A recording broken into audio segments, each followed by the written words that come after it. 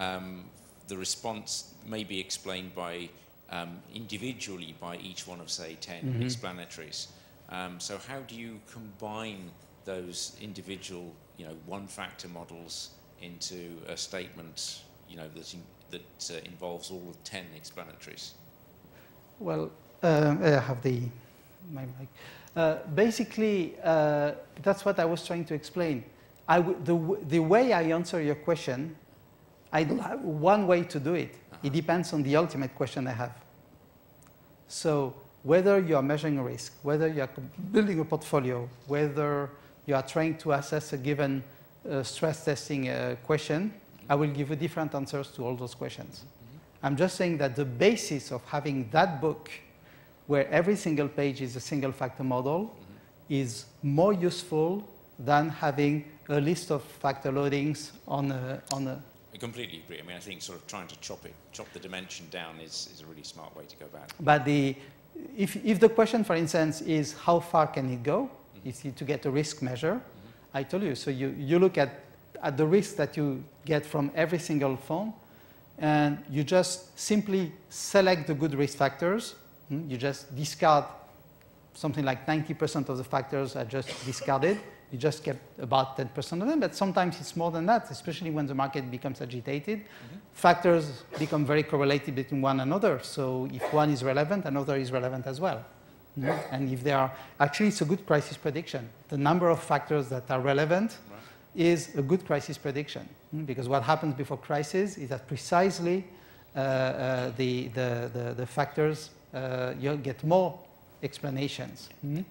And the second thing is precisely because you get the source and because you get a very long possible history of the risk factors, then you can map many past crises, and then you get a better picture of the possible risk. So this is just an example. Very good. Can I turn to Lane? I mean, maybe you could you put up your talk again, because I'd like to look at refer to one of the slides.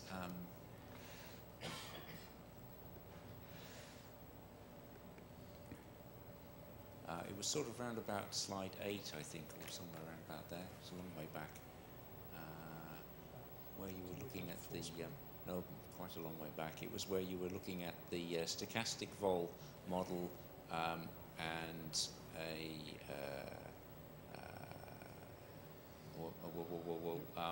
one page down. Sorry, on one more. No. Back a bit, where you have the price of the thing in terms of an expectation under star, where W star was WT minus that is that it? Yeah, that's it. Perfect. 19. So 19. So I mean, I look at 19 and 20, and I think, well. Actually, the price is being given in 19. It's an expectation under the measure P star, and in the measure P star, W star is a Brownian motion. So the price there is just a function of the Brownian motion W star, and it doesn't depend on lambda. So it seems to me like the price that you get from 19 simply can't depend on lambda, provided all the kind of Cameron-Martin steps that you're taking are okay. That's the price you've got there is simply an expectation of a function of a Brownian motion, and all dependence on lambda has been removed. So I think the problem is arising because actually the Cameron-Martin I can interrupt at some point. Yeah. I'm sorry. W star is a Brownian motion in P star. In P star, it is a Brownian motion. Yeah, but if I can just intervene, because I can see where you're coming from, because this is exactly the sort of consideration that led us to develop the model in the first place. And this is just the sort of point which I think was kind of missed in the past. And the thing is that it all depends on what your choice of sigma is. Now, a little bit later on, we simply assert that the model is that sigma is some function of the P Brownian motion. And then if you rewrite it, if you rewrite sigma as a function of W star, then that brings the parameter lambda in. So you can proceed to do your valuation using Cameron-Martin and so on and so forth, but then you're left with this residual lambda. But the problem is with your particular choice of the risk premium, it was linear in W, wasn't it? So you're going to end up in the stochastic integral in 20, you're going to end up with something of the form integral of W star dW star. So you're going to get a W star squared, and then the exponential of a squared, you know, integrating by parts, an expectation, the exponential of WT squared is not integrable. So you're looking at a situation there where you've got something which is a local martingale, but not a martingale. And I think there's, you know, as I say, if all of the Cameron-Martin calculations, all of the arguments of the Cameron-Martin go through correctly, then 19 says the price can't depend on lambda. So what I conclude from that is that there's some hole in the Cameron-Martin analysis, and that somewhere a local martingale fails to be a martingale, and I think that must be what's happening. Yeah. Well, in fact, what you suggest is not a problem, because one can take sigma to be any bounded function of W, and then you transform to the risk-neutral measure, and then it becomes some bounded function of W star minus lambda t, and you can do the calculation, and then lambda will still appear in the final result for the option price. I think that it's not a question, from what I understand, I'm just kind of writing this one, piggyback with this. What Lena is saying is that sigma is a stochastic. Sigma is a stochastic volatility that depends on the Brownian before you put the star. And therefore, when you change measure, the stochastic volatility is, you know, there's some weird transform that happens on the stochastic volatility. It's not a question of integrability. It's a question that there's an implicit dependence on the shift due to the fact that the way he parametrized stochastic vol. Yes, no, Marco is correct. Once. He's usually correct. Any other questions?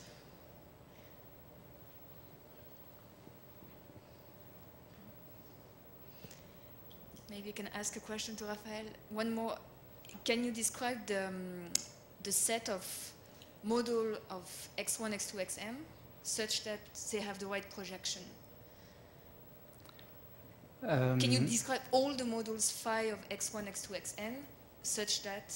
Okay, well, here's the conditional expectations are satisfied. Okay. I'm not sure whether I'm correctly answering your question, because I'm not sure of exactly what you want to know. But basically, the theorem with Cherny is the following. Given, let me just go back to that slide here. That's the theorem. Okay.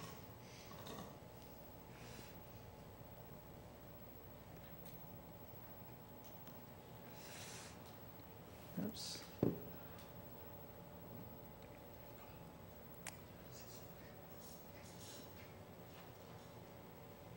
No, where is it?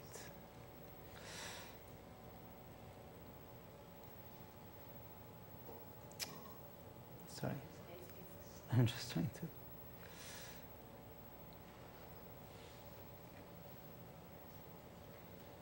Yeah, the other one. So the question is, pick a random variable. Suppose you take a random variable y, and you, on the one hand, you explain it with n factors. So you get this function, which is a conditional expectation of y with respect to x1, xn jointly. And then you do that one by one variable. So you get the y explained by x1, so the conditional expectation of y with respect to x1, then the conditional expectation y with respect to x2, etc. And try to reverse the question. So you are given those conditional expectations with respect to x1, with respect to x2, etc.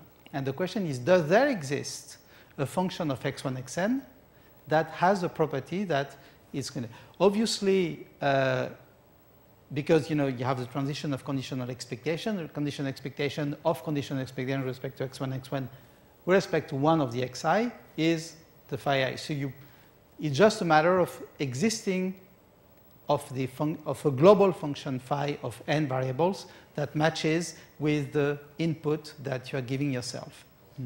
And the answer is, for the first obvious necessity is that they all have the same expectation, because the global expectation is the same. So assume this is the base, or you assume that all expectation are 0, so that you don't have any questions in here. Once you have that, the question is, does there exist a function of n variable that projects onto all the marginals? And the answer is positive in L2, provided you have this, ellipticity condition, which is in here. Let me.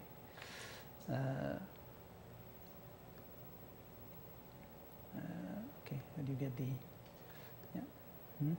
So the ellipticity condition ensures that there is a solution, and on top of that, there is one solution, which is a sum of nonlinear functions of individual variables. It's not, so typically if you have x1, x2, you will get a nonlinear function of x1 plus a nonlinear function of x2, but you will mix terms like x1 times x2. For the good reason that such a term has 0 marginals. It's in the kernel of the problem. It's a linear problem, so you just need to check that. It's a linear dependence. So it's a linear problem, and so it's an inverse problem. You get a solution. Can you give an intuition of why that's the case? So I give you an intuition of that condition by the fact that this condition precisely usually is not satisfied. Okay. I tell you in what case this condition is not satisfied, which on top of that, it's like always, in finance. Not only you have a technical condition, most of the time the technical condition is not satisfied. A typical fat tail, how does that happen? Is that you have a common risk factor to many things. You have a portfolio of stocks.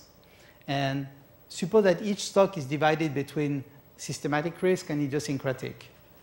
And very often, so you have fat tails in both.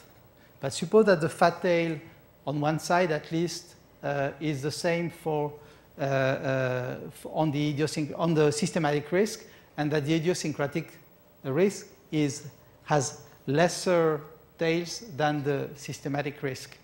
What happens in that case is that basically you don't have the ellipticity condition because there is one particular direction which is not along one of the axes of your model.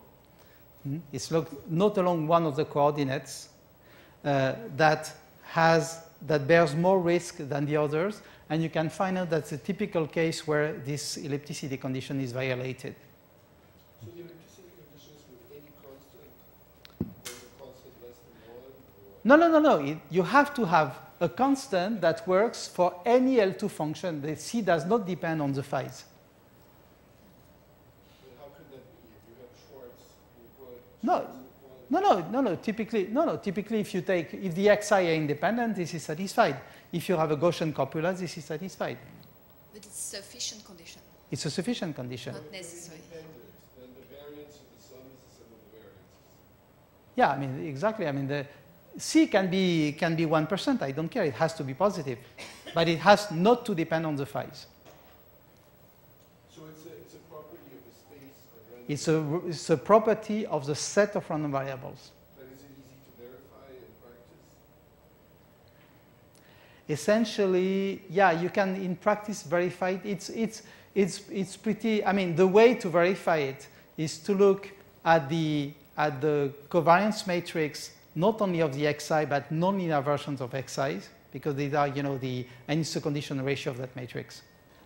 So again, it's because the way you have to invert the matrix. It's essentially like one of these almost in the philosophy of those problems of when do you have a Fourier transform, or when can you solve a moment problem. That's an inverse problem. That's absolutely. It's very similar to any inverse problem. I can tell you another way to see it. What you have to invert is a matrix of nonlinear versions. So each phi, which is a nonlinear function, can be seen, let's say, a polynomial. So you get, x, x squared, etc. well, it's better, you were talking about Fourier transform, it's better to use, some an orthogonal set of polynomials, or cosines and sines, whatever. Just, something that oscillates. Now, would be like a positive definite it's a condition ratio of it. It's more than positive definite. It's a condition ratio of it. You need to control the condition ratio. So what happens typically is that suppose you take two variables that are uncorrelated, except when you have a big tail. One way to say that is that the two variables are not so much correlated, but puts on the variable are very correlated. You see? So you get some nonlinear function of the of x1 and x2 are highly correlated, even though x1 and x2 are not so much correlated. And in that case, that destroys the condition ratio of the... And because this is very often the case, because precisely when you have this tail concentration effect that in a crisis everything becomes correlated, typically this condition, looks like very technical, and in reality it's not so well satisfied. For example, the student copula satisfies this. Yeah, a typical non-Gaussian copula will violate that condition. A T copula will probably violate that condition. I'm not sure. But I think we need to stop. Yeah, I see some sign. Thank you very much. Maybe we can thank again Lane and Raphael for their talk and discussion. Lane.